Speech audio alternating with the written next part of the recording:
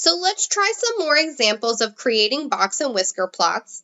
Remember, you have to look at all of your data, and you have to find your minimum, lower quartile, median, upper quartile, and maximum to use that to draw your box and make your whiskers. So for this data here, it is all lined up in order from least to greatest. So your minimum will be your lowest number, your maximum will be your highest number, your median will be the data point right in the middle, and then the lower quartile will be the median of your lower half of your data, and the upper quartile will be the median of your upper half of your data. So we have here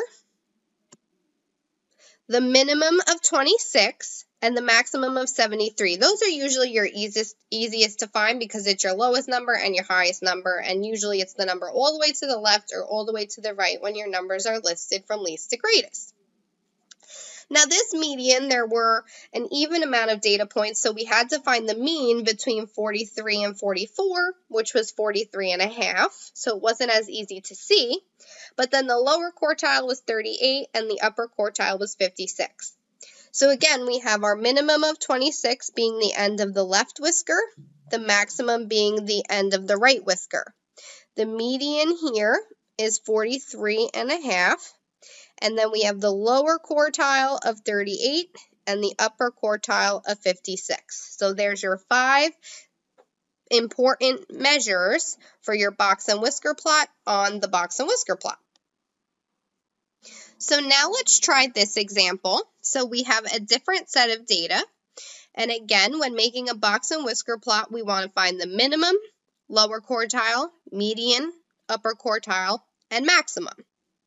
Now this has an even amount of data points, so finding our median and our upper and lower quartiles might take a little bit more work. We might have to find the mean of the numbers, but that's what we need to do, and that's the numbers you still use for your box and whisker plot.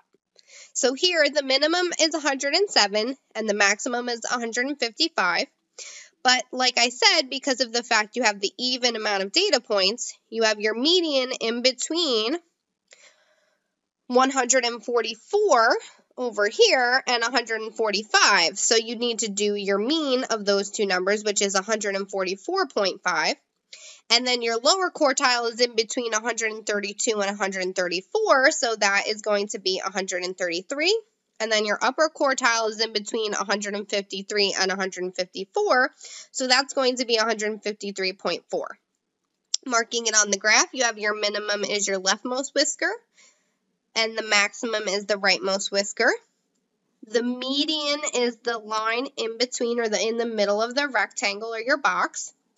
And then your lower quartile is the left part of your rectangle, and the upper quartile is the right part or side of your rectangle or your box. So it doesn't matter if they're decimals or if it's not a part of the original data. These are still the 5 key features or centers of measure or measures of variability, whatever you're going to think of them as. These are the key 5 things you need in a box and whisker plot, no matter what the data.